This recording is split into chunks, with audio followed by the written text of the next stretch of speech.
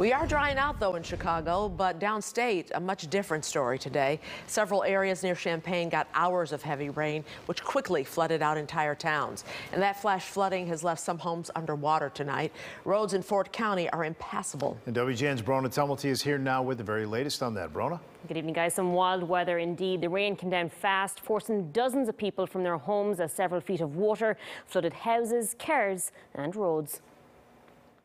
I just rented this place the other day and came over here to check on it, and I've got 3 foot of water in my backyard and it's flooding into the house. A newly signed lease meaning nothing to Mother Nature today as she filled Richard March's rental unit with water. It's only happened in about an hour and a half's time, and it took to flood my entire backyard. The entire town's flooded. He's not kidding. Several feet of water pouring down, turning what were roads just yesterday into rivers. Ton of rain in a little bit of time. I have no idea how much. I was at work and got a call to come home. That call came from Howard Curry's wife, telling him the heavens had opened, flooding their home. In the house, my wife says about 3.5 feet. They're going to get her and the dogs out. He's talking about the rescue boats pulling people and pets to higher and drier ground. We live on the top of the apartments on State Street, and we were helping our neighbor Alma, and her whole place is flooded, like the fridge is knocked down and everything, and they told us we had to evacuate on a boat, which is what we did. Many of those boats bringing folks here to the local middle school. I've lived here for 13 years. I've never seen anything like it. Superintendent Jeremy Darnell doing his best to help evacuees,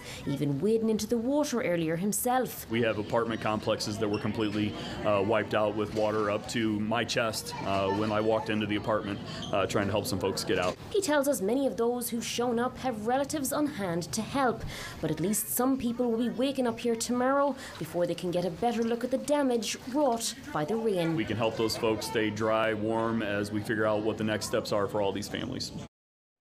Now, I was speaking via phone with Chief Rosendahl in Gibson City earlier. He says about 100 people were evacuated. About 80 of them will be staying with family members going forward, while the rest will likely be staying at the school. The Red Cross tells us they're also ready to assist as needed. And on a separate note, the drive-in theatre over in Gibson posted on social media tonight that all that water seemingly damaged some of their equipment and destroyed all of their food inventory as well. So they're closed for the foreseeable future, but they did say that they're going to be refunding tickets for everybody that needs it. It's tough. All right. Thanks, Brona.